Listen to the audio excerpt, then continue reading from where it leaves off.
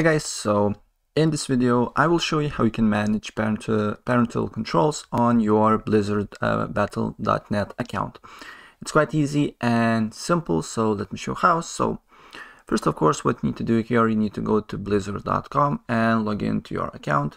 As you can see here on the top right corner, it will be here a login button. I already logged in, so you need to log in also, and then press on account settings here.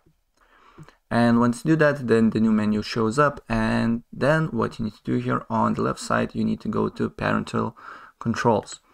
So press on that, and as you can see here, it says parental controls, adjust privacy settings, limit social interactions, set play limits, and generate weekly play reports for this account.